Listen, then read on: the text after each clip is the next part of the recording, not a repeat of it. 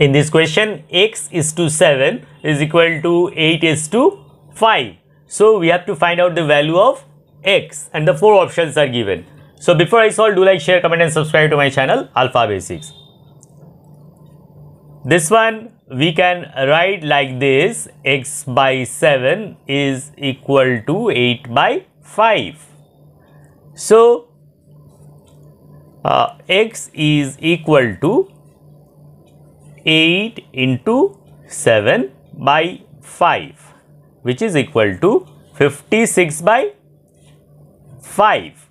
Now you divide this thing. So 5 ones are 5, and then 6 again 1, then this 5 twos are 10. So 11.2 is the answer. So answer is option A. In this question, A is to B equals 3 is to 4, B is to C equals 2 is to 9, and C is to D equals 18 is to 2.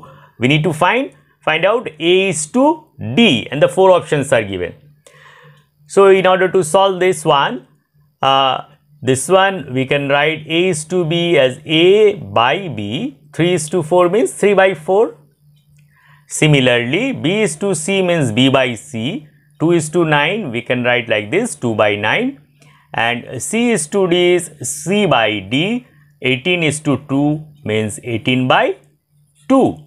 So we will write like this: A by B into B by C into C by D. Accordingly, 3 by 4 into 2 by 9 into 18 by 2. Now cancel.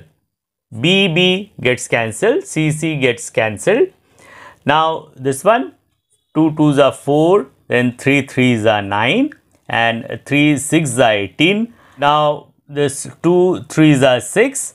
So it comes to, here A is left and D is left, and here we have 3 by 2.